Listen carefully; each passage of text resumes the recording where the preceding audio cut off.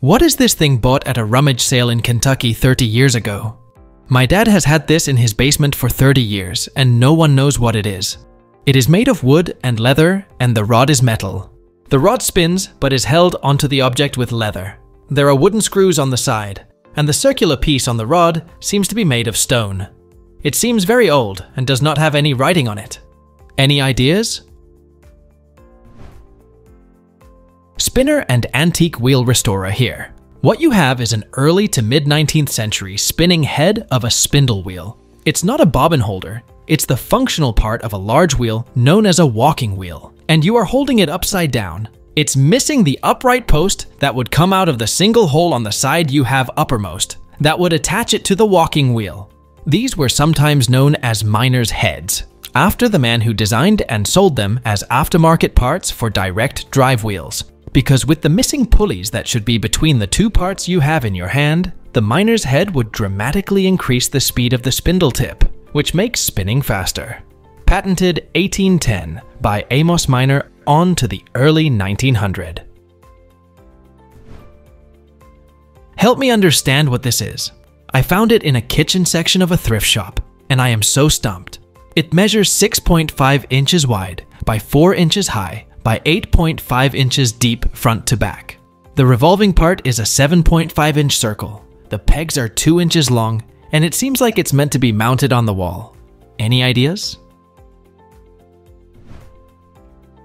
It's a 1970s rotating tie holder. It attaches to the wall or even the inside of your closet and hangs up to 24 ties, scarves, necklaces, or belts, keeping them safe and easily accessible. What is this thing I found in the attic of an old house? It closes with a click, and it's not a pair of scissors. It looks like you are supposed to put something in it, and it then cuts it in half. My first guess was a pill cutter. Any information would be greatly appreciated. It's a candle snuffer with a wick trimmer. Patented in 1776 by Christopher Pinchback, a London clockmaker. His design both snuffed the offcut wick and, through the use of a levered gate, held the offensive black remnant securely, preventing the wick from dropping after snuffing the candles.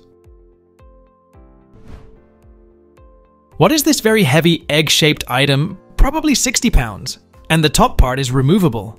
I've spent years trying to gather information on these. If you recognize it, please share some info. Thanks in advance. That is 100% a lead sarcophagus for transporting and storing radioactive materials.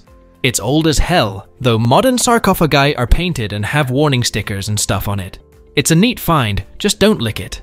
The lab where I finished my PhD used an instrument that housed a radioactive source.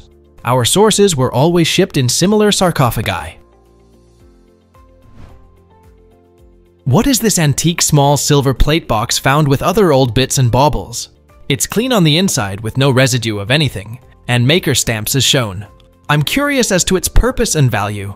Any idea what this is for? It's an antique Vesta case for holding matches. The old school kind with the wax coating strike anywhere.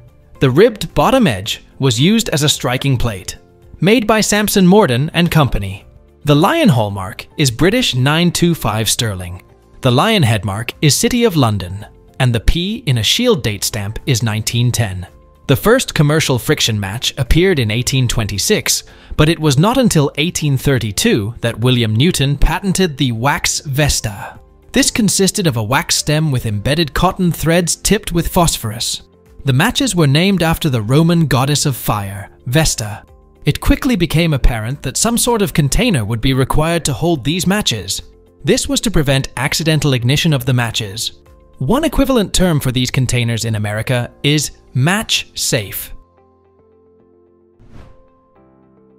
What is this wooden box I thrifted a while back?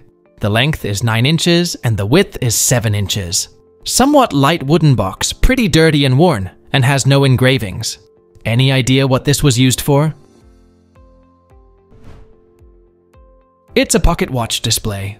The pocket watch sits in the circular carved area. You can see where the crown and the bow of the watch sits above the larger round area. The rest of the box is for day-to-day storage, I assume. It's not modern, maybe later 19th century or early 20th. I can't seem to find anything exactly like the box, but I found something similar that was also a pocket watch holder. What is this hollow decorated brass 2-compartment container? I was given this brass container in a box of alleged Chinese things. It is small and fits easily in the hand. The long, thin handle is hollow, as is the small part that looks like the head of a hammer. The hollow areas do not connect, and there is what looks like a loop for hanging on the hinged cap on the long section. And the seashell shape is also a hinged lid. I've searched for incense holders, as that's the only idea I have, but none of them look like this. Any ideas? It's an Ottoman scribe's inkwell and pen box from circa 1850. The long compartment would hold the quill, pen, or brush, and the small box would have fiber saturated with ink. What is this very old cooking device I found in a kitchen in a very old building we stayed in Urbino, Italy? The Airbnb host said the building was from the 11th century. It's made of metal, about 4 kilos, and enclosed except for the hinged door. It has a crank on top, which turns internal blades.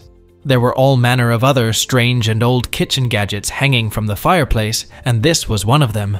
I have been unable to find anything from a Google image search that is relevant. Any ideas? It's a 19th century coffee roaster, patented in April 1850. The beans were placed in the round container, then the device was placed on a stove or on a hearth. The paddles inside were turned by the wooden handle to evenly roast the beans. What is this hand-cranked gear mechanism that moves up and down? It looks very old, probably 100 plus years old. It folds for storage, but missing some nuts to hold it unfolded. Approximately 2 feet long and around 15 pounds, made of wood with rusty metal gears and rectangular when folded. There are no maker's marks on it except for the word Ajax stamped on the metal part on top. Any ideas? Please let us know down in the comments. Thanks for watching. Let's make life fun.